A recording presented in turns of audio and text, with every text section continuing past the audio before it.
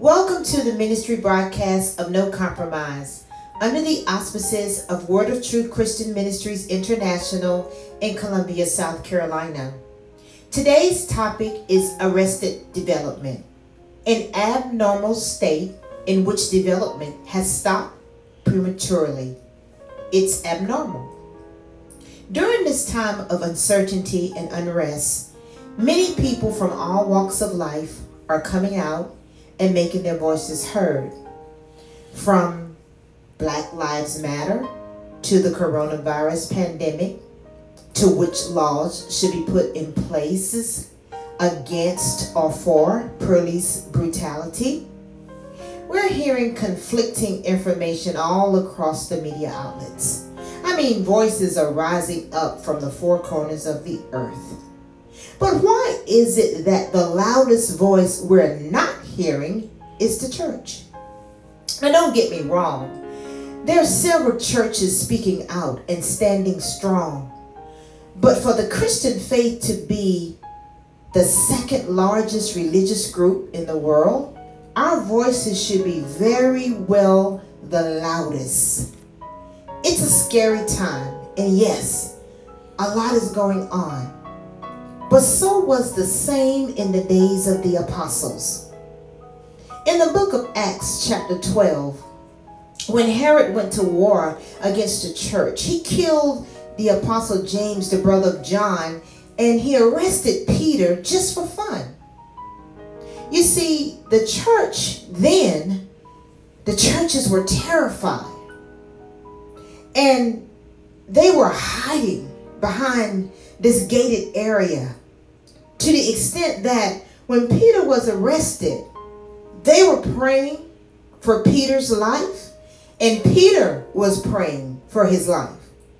They were praying so much so that when God sent an angel into that jailhouse to set Peter free, Peter knocked on the door, and they didn't even recognize that it was Peter.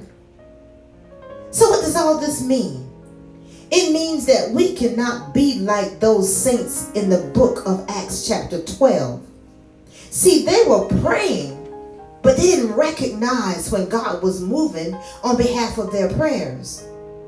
It also means that we cannot be as the prophet Elijah was in 1 Kings chapter 19, when Jezebel threatened his life and he ran and hid in a cave.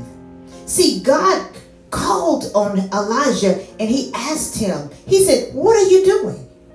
Remember that story? You see, beloved, both of these situations occurred after a great move of God. Remember Elijah, he challenged the 400 false prophets of Jezebel. And then remember Peter, he preached that great message and more than 3,000 were saved that very same day. See, it was a mighty move of God. Anytime God is moving or getting ready to move or has moved, Satan will always come and try to intimidate or upset the move in some manner. Right now, today, we've got protesters from all walks of life, multicultural protesters. And we've got people that are coming against them.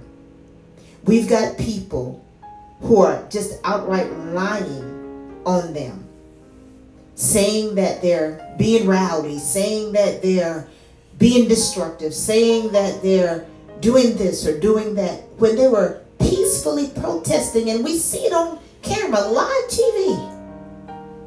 Yes, it's a time that's very, very scary.